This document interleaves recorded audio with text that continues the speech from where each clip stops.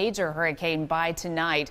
The top winds now are up to 105 miles per hour, so it is a Category 2. Right now it's over the open waters of the Atlantic Ocean, but this is the very latest forecast track that has just come in from the National Hurricane Center, and the track has not changed too much. So by Thursday morning, we should be looking at a Category 4 hurricane as it approaches the coast. Of course, swells will be on the increase, and storm surge, of course, is going to be a real problem with the system of this magnitude.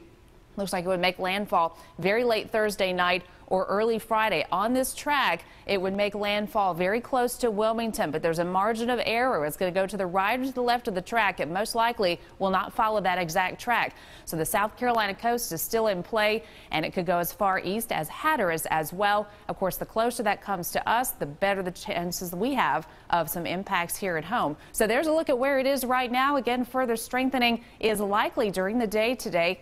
You can already see an eye trying to develop there, those dark reds and purples indicating the higher cloud tops and the thunderstorms developing around that center of circulation, and that's going to help it to continue to strengthen during the day today. Meantime, here at home, lots of tropical air in place. That's going to mean a good chance for showers and a couple of storms, especially later today. Julie? Thanks so much, Christy. Well, preparations are already underway across the Carolinas with Hurricane Florence barreling towards the East Coast. Governor Henry McMaster has already declared a state of emergency in South Carolina. Christine Scarpelli live this morning at the Emergency Operations Center in Columbia. Christine. Yeah, guys, good morning. That means this place can go to work, right? Definitely preparing for that powerful storm if it is to hit our coast, especially here in South Carolina. And that just means getting equipment and personnel all set and ready to go. So exactly what does that look like? Well, today they're expecting a FEMA officer right here to arrive, as well as the incident management assistance team here today. And then about 125 or so buses headed to Orangeburg, those preparing to move evacuees if necessary, as well as other personnel and equipment, and then communications. That's something people don't often think of. You know, between North and South Carolina, resources can be shared like sandbags, generators, depending on where that storm hits. Let's go ahead and take a listen to what the governor had to say. Whatever happens, we're going to have a lot of rain and a lot of wind. Even if the hurricane goes farther north than is anticipated in this graphic, we're still going to have a lot of water and a lot of wind. So what that means is we need to be prepared. Yes, certainly, and that looks like something different to everybody. That might mean getting extra resources for you or finding a place to go if it gets pretty bad as far as flooding goes, possibly losing power. The governor urges you, remember Hurricane Irma as well as Matthew before that. Think about the supplies and resources you didn't have and go ahead and get those ahead of time.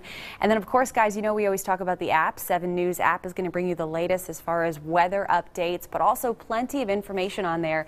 SCEMD.org now in emergency mode. So that gives you access to a whole new list of information. Hey, we'll bring you the latest from right here this morning. We're told not too much happening until noon or so. Guys, we'll send it back to you. All right, Christina, we'll be there all week. Thank you.